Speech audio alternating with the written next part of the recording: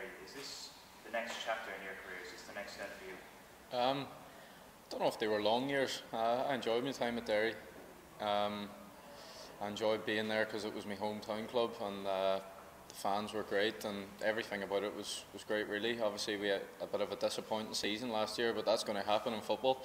But I think you're right, it is a new chapter for me. I've moved down to Dublin, and I'm playing here now, so I've enjoyed it so far, and hopefully I can just keep enjoying it throughout the season.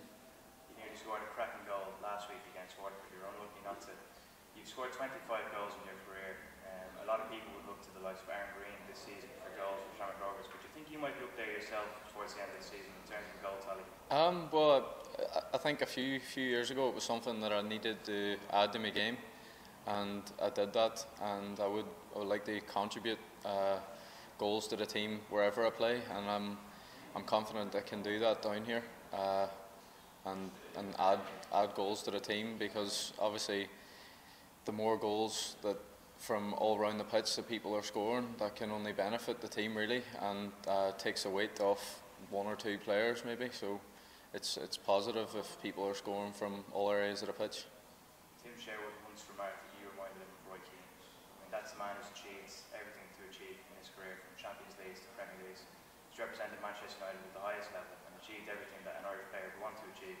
Do you ever see yourself achieving those heights, possibly playing for a club of that stature in time? Well, it's a lot to say in an interview. Like, obviously you've got ambition to go and do the best that you can do, and the only way you get to them levels is by doing well at your club. And to be fair, my only focus is Shamrock Rovers at the minute.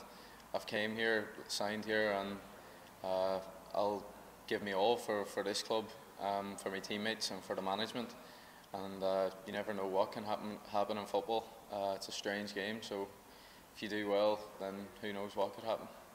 You said recently that even if Nealon signed for Shamrock Rovers, it would still be quite difficult to call the league. Is the League of Ireland that difficult to predict? Well, I think that was blown out of context with a headline. I said that basically no matter who signs for a club, you still have to work for the league title. Without hard work, basically you're not guaranteed a title. That's the way I put it across. I think the headline blew it out of context really, but the League of Ireland, I think it's a league where teams can take points off any other team in the league. It all comes down to the game on the night, but I'm sure Lionel Messi would be a great help to any team in this league. And then finally, Aaron, obviously there's been a bit of rumbling still about where you might play your international football. We haven't really come to a conclusion on that. Obviously Declan Rice has recently made a decision, and the mention of his name once please some of the listeners and watchers here today. Yeah. Obviously you're not really 100% sure where you might be playing just yet, but are you completely focused on club football, or is there any thoughts in your mind about where you might go? Well, as I say before, you've got ambition, and to play international football, it would be great.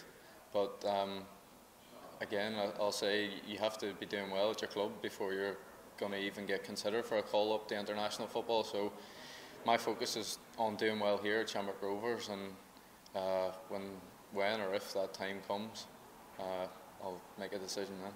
Thanks so much for your time, Aaron. Thank you. Thanks.